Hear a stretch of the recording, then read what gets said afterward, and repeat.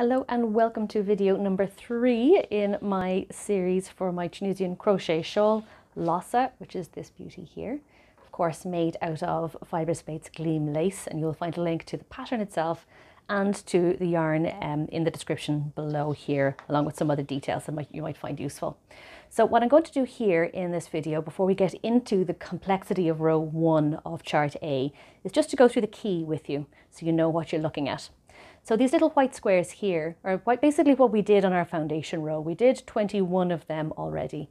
Each one of them results in a little line like so on your fabric.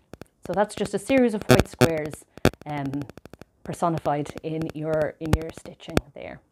So to do those from the foundation row onwards, you're basically doing the same thing, but instead of going into the chain, you're going to go through the line itself, yarn over and draw a loop through. So that's one white square complete. If I was to do a second one, I'd do the next rung along, yarn over and draw through. Traditional holders, by the way, if you do hold your yarn with your left hand, totally fine, totally doable. Sliding through the next line along, yarn over the way you are accustomed to and draw through like so. I'm just more comfortable doing it this way, so that's the way I do it, so I don't mess up so much on videos. So there you go. There's a fourth one and there's a fifth one there on that. So that would be 5 white squares in a row. And I know you're looking at it going, hey, no, the 6 though, but that was there already. That's just there. It's your little blipping cursor at the start of a word processing document or something like that. That's just there, but it doesn't count.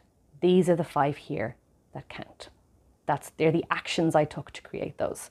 So that's my Tunisian simple stitch completed there, if I did 5 of them. This next symbol along here is 2 white or 2 grey shapes, whatever shape they are. They could be triangles, they could be squares. But if you have 2 in a row like so, it means you're looking to decrease.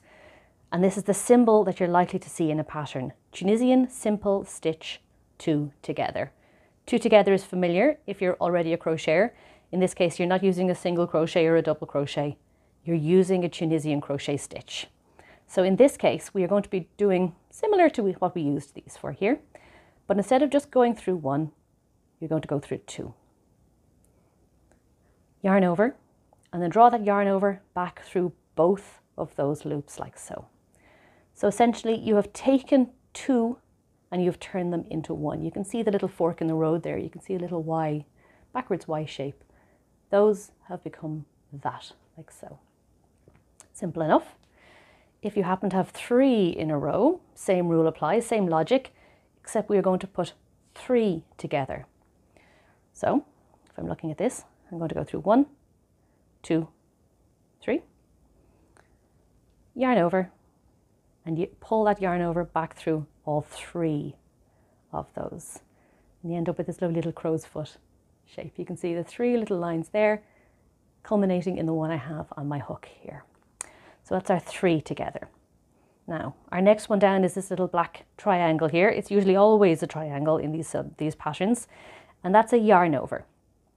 Simple reason for that is that it gives you a loop on your hook without attaching it to the fabric that comes before, which when we get to other stitches on the other side, essentially gives us an eyelet. It gives us a bridge on our hook that gives us a hole in our fabric, which will result miraculously in all these lovely holes here and later on to these ones as well.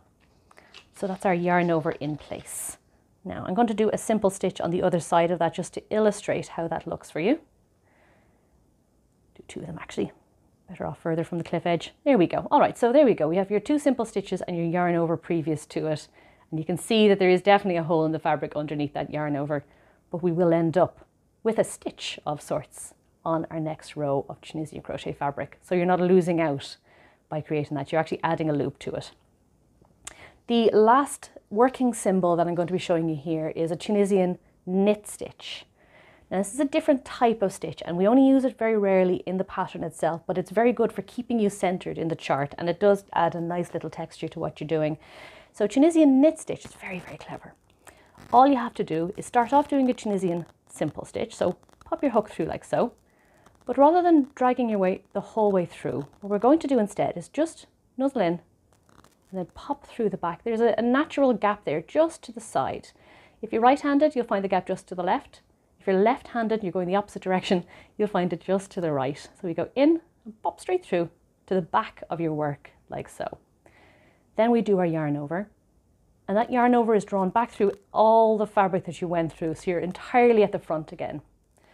Now the effect isn't exactly visible on the first go, but after a few rows, if you do them on top of each other, you really start to see the fact that in the fabric itself you end up with a lovely little knit stitch symbol, and you can kind of see them along here. That's what you end up with, something that's a V rather than just a line like its friends on either side. So the knit stitch gives you a nice little spine up the center of your work like so. The last symbol on this here is your stitch counting guide. In this case, I've put the number 5 in. The idea behind this is simply so that you're not cross-eyed when you're trying to look at the chart itself. You can see here on this, I have a number 6, and I have 6 white squares in a row. It's just, I find with my dyslexia, it's hard to focus on all the white squares and how many there are. So if I have a number handy, just to give me an idea of what the span is, that makes the chart a little easier to read, I find. So there we go, you've got your 6, and they last that long. And that's all the symbols. That's all the symbols you're going to need. So on the next video, since I've chatted on so much, I will get to the actual chart A row 1, and I hope you join me for that as well. Thanks a million for watching.